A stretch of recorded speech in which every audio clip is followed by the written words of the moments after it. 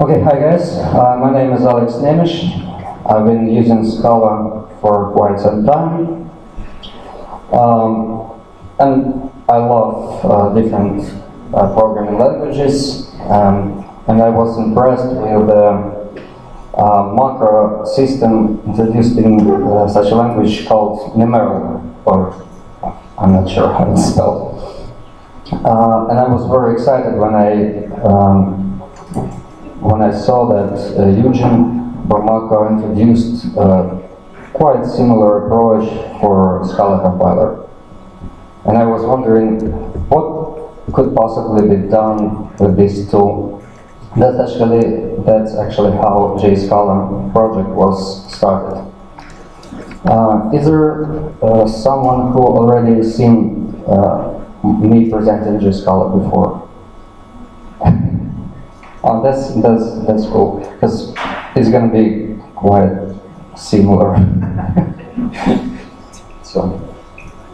Okay, so what is JScala? Previously we experienced a presentation by Otto about Scala.js. So that's pretty much similar library, but done in a totally different way.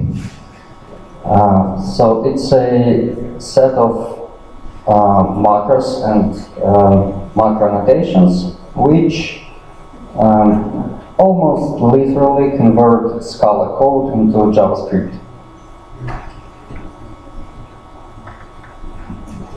So the library contains actually macros and macro annotations. Also, it contains a JavaScript AST, abstract syntax string, pretty printer, which you can create this AST manually or create from the Scala code, and you can manipulate those trees if you like, and then pretty print to a string, which is actually what's the actual point of this library. Also, we have this feature which also Otto mentioned before. It's a TypeScript import. So if you have a library, JavaScript library, which has a TypeScript annotation file, you can import it and use it, actually. I'll show the examples on the next slides. So why would you use JScala maybe instead of JavaScript, maybe instead of Scala.js? Well, first is a light bandity or type safety.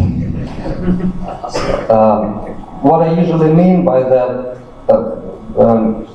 I include into this is actual IDE support, which is quite important in modern large projects, because I'm not considering dynamic languages very serious for large projects, mainly because of lack of support of IDE, because you have to have a decent navigation and refactoring possibilities in large projects, otherwise you're screwed. So it's IDE support. Modularity, you can use classes, traits to modularize your code. Single language. As Otto mentioned before, we would like to use single language, which not most, but some JavaScript programmers do when use Node for server-side. And less boilerplate, of course. If you ever seen CoffeeScript or even used it, the main purpose of that language is to reduce boilerplate of JavaScript. So JScala can be used for these purposes too. So let's take a look at the example. The main difference of JScala compared to Scala.js that it does not require any runtime. So we have this, I don't have a pointer, sorry. Oh, okay. So we have this thing which looks like a function, like a usual Scala function called JavaScript. This is actually JScala macros, which takes a block of code and tries to convert it into a JavaScript AST. If we pretty print this using this sString method, we'll get this JavaScript, which is quite straightforward. You can see that on the first slide we had if expression, then we had a pattern matching and a call of print. So we get a ternary expression in JavaScript, because we know that ifs are not expressions but statements in JavaScript for some weird reason. And we have a pattern matching converted into a switch. And we have a call of print. So it's very straightforward. So if you write, if there is a simple way to convert Scala to JavaScript, or you have an intuition how it should be done, in most cases it's done that way.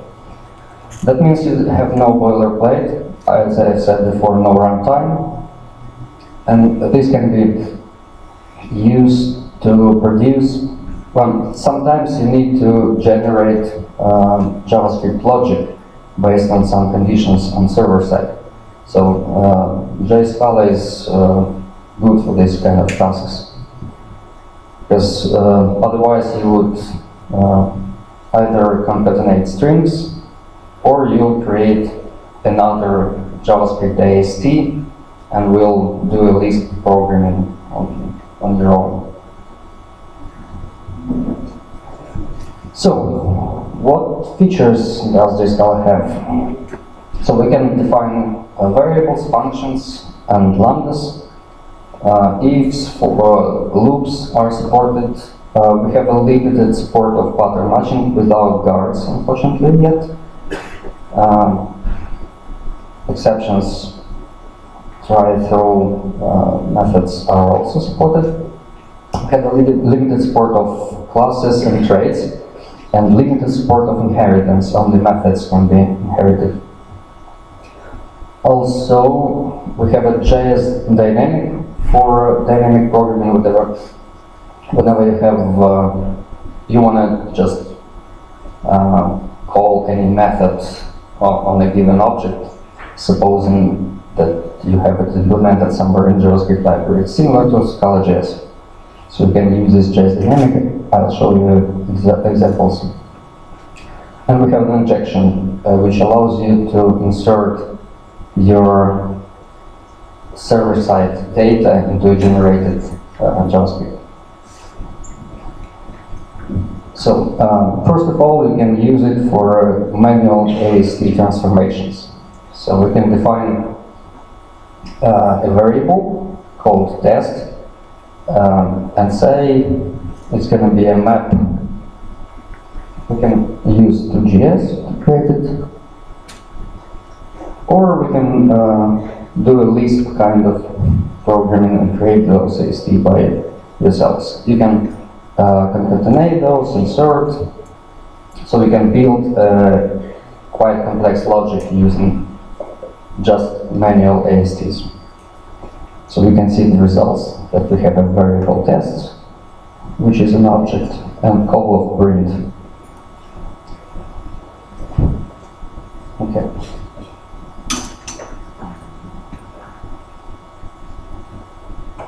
So let's take a look at more complex example.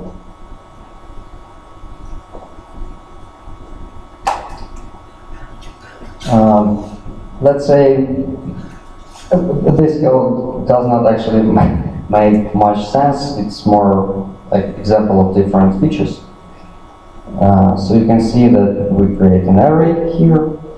We can include a raw JavaScript using function include.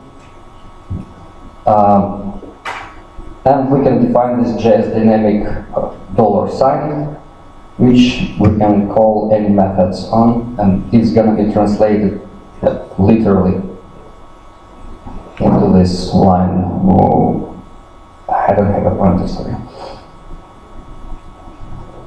So let's see what's going to be generated. Quite straightforward.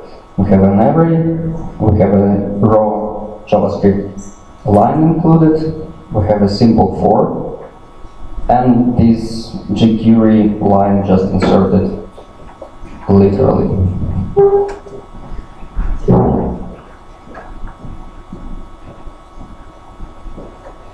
So this quite basic set of features allowed me to port JavaScript implementation of Tetris to Scala, which then which included in this JavaScript macro produces JavaScript which is actually playable. So I have this. 1 second.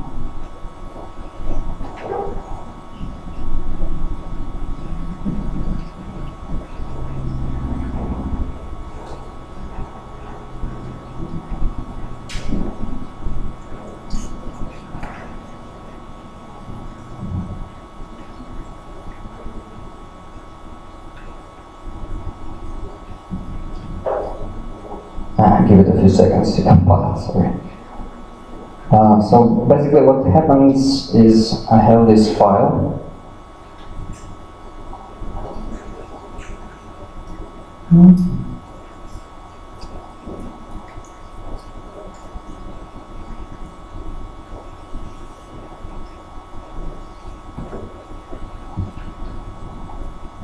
Which have this implementation of Tetris. It has a class representing canvas, statistics, a bunch of methods defined, and a lot of logic.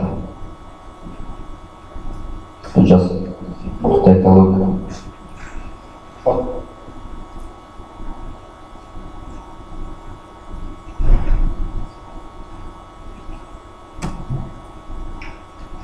It gets compiled to JavaScript, put it into a browser, and it actually works.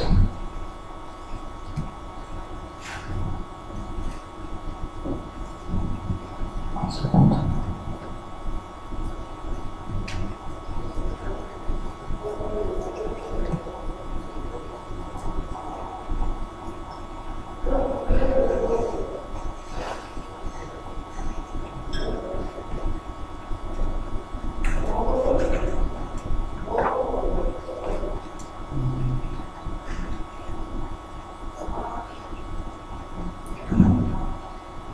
So it's like 400 lines of code of Scala, which gets converted to JavaScript, which actually works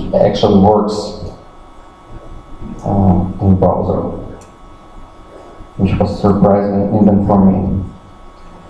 Okay. So the next thing you can use JScala is for sharing server-side and client-side code. It's not in this position when you can write very complex logic, but for small things like validation, you can share server-side and client-side code using JScala. Similar to Scala.js, but without boilerplate again. So in this case, we're using annotations, macro annotations. So basically, you annotate a class which contains your logic which you want to share with this JavaScript annotation, and this macro annotation generates the JavaScript implementation of those methods of the class greeter in this case. So if we call this method hello from Scala, from JVM, it's gonna print hello Alex. And if we call this JSON method, or JS method, we'll get an implementation of this greeter class in JavaScript. We can evaluate it using Merino, for example, and we will have quite the same result.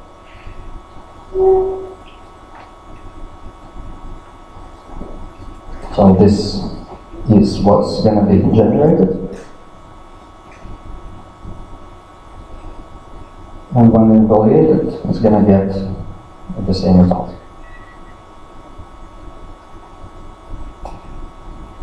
So I was wondering what can be done using this feature. I was willing to implement quite complex logic and share it on server side and client side. So I implemented AES encryption, which you should not use, but just for fun. So this is a Scala implementation of AES encryption algorithms.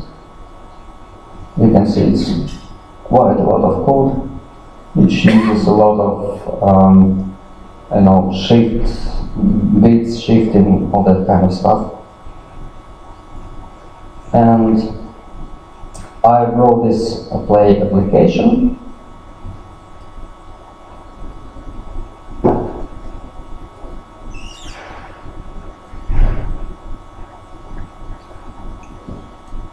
Which is working like that. Whatever I write in this text area gets encrypted using JavaScript generated from Scala class. It gets passed to a server side, encrypted, and then on the server side, this message gets decrypted using the Scala version of the same algorithm, the same code. So whatever we write here, we get a bunch of an array of integers, which is encrypted representation of this message. We send it, decrypt, and server side returns message decrypted. And this looks like that.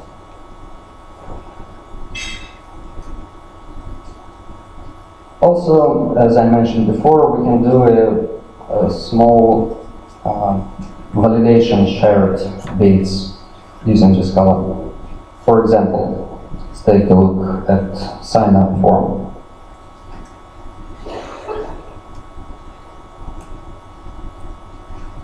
So we have this form, which should be one of these fields should be validated. We say that we want username to be larger than 3 symbols. So we can write a Scala code annotated with JavaScript, and we will have a JavaScript we can use. So we have the same code, which actually does not allow me to send this form until I make it longer. Then it works. I just want to show you that I have the same code validating this field on the server side.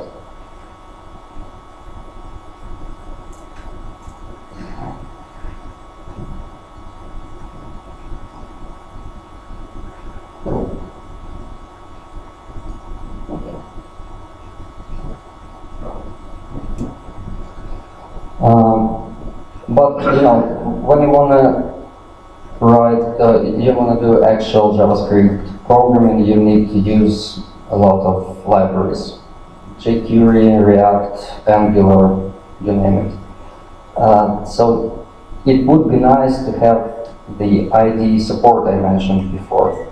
So you need something to know. We need somehow to know all the methods, all the data structures we have in those libraries. But similar to the Scala.js, we can import TypeScript annotation files for those libraries. I'm not sure Did someone use TypeScript notations? No? So, as you may know, Microsoft have developed this TypeScript language, which should be typed JavaScript. And a lot of JavaScript libraries have TypeScript files, which will have a lot of type annotated functions for libraries. For example, JavaScript for jQuery, they have this file, jQuery something TS, which contains all the methods, all the data structures in jQuery, so we can get a decent IDE support. For example, let's take a look. So we can, using this TypeScript annotation, we can import the TypeScript file, for example, for Angular or for jQuery, in this example, and we'll get a support, ID support, for example, add class. Come on, I know I can do it.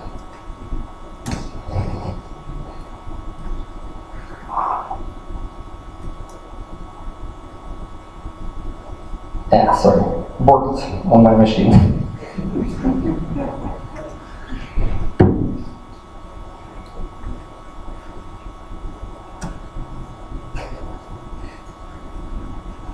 It's better.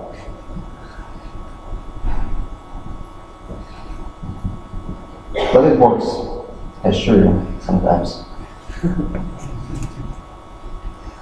Okay. Oh, by the way, for some reason, well, I know there is.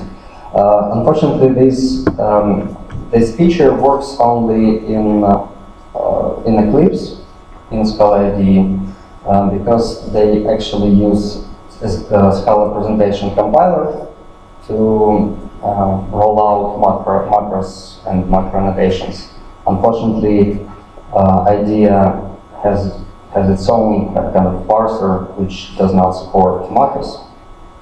It does not roll over macros. So in IDEA, it's gonna be just syntax errors. But it works anyway.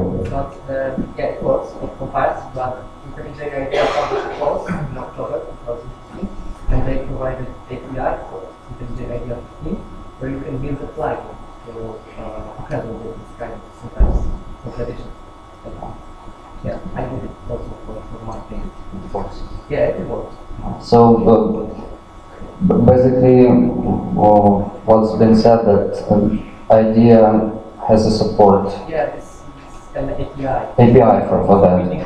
Okay. Maybe someday. Okay. Let's go deeper.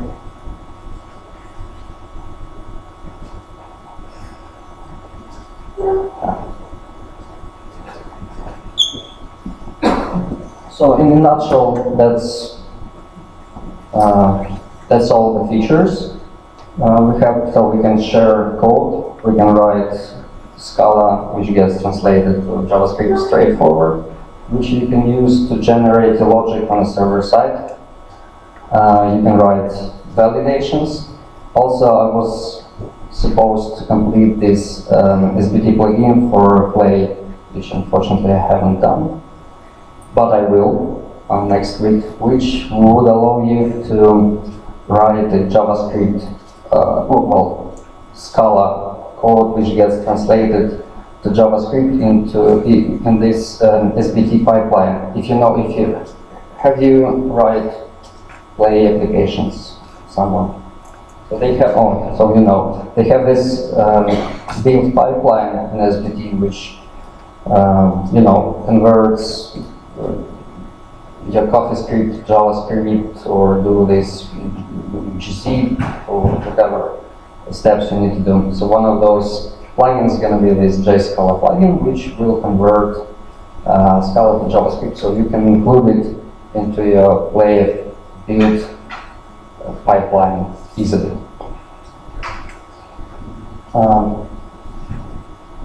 So the cons of JScala. So currently, and probably anyway, it will support only subset of Scala features as a language,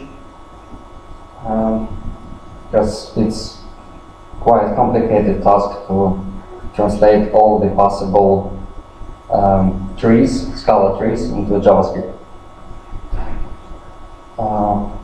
It does not cover the library, so it has a very limited support working with arrays, and that's it. So we can't use Scala collections. One of the ideas of future development is to use any external libraries like underscore or whatever is currently best to convert Scala collections methods to these underscore methods. And of course, JScala uses experimental features. It's macros, they evolve, they change. So you should use it with caution.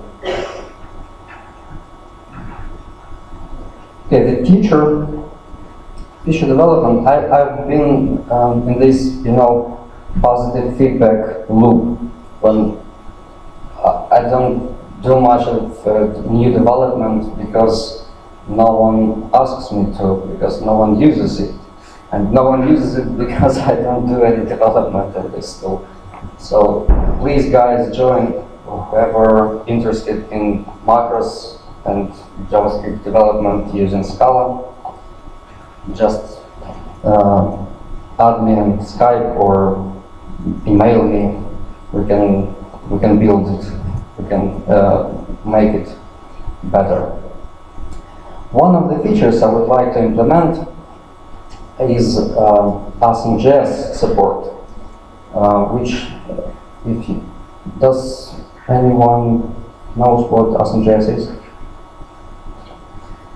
A few. Okay, so basically it's a tool for making JavaScript code more performant by giving a JavaScript virtual machine hints about types. So basically we can say that this is an array of integers and then it gets much better performance. And in case of JScala we know the types, so we can do these hints automatically, because guys in JavaScript have to do this manually. And we can do this automatically, which would be great. So if someone wants to implement this kind of thing, just tell me. And about the plugin, I already said it. It's gonna be on the next week, so we can try it. Join. So those are contacts.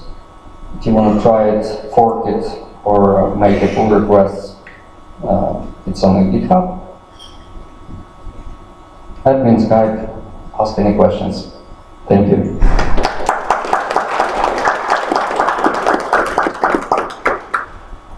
Questions?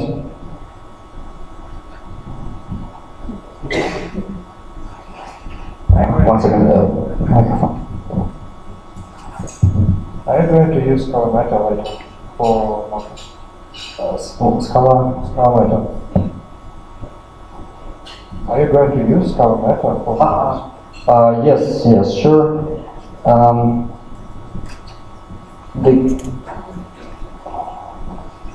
I'm not sure on which state the Scala Meta is. I'm currently using what's in a compiler currently, and we'll see. Yes, sure. One day. You said that the Scala supports only the subset of Scala. What happens when you write a code that is not in the supporting subset? So the question was,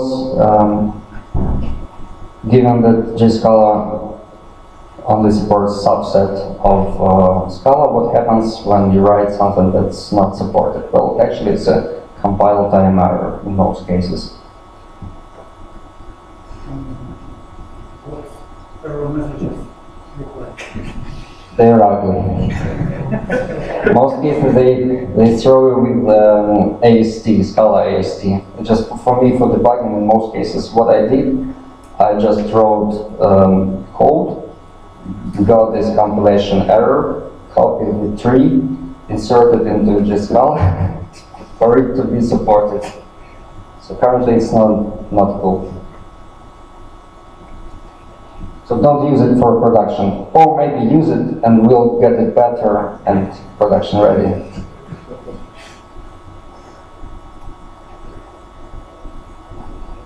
No questions? Okay, thank you.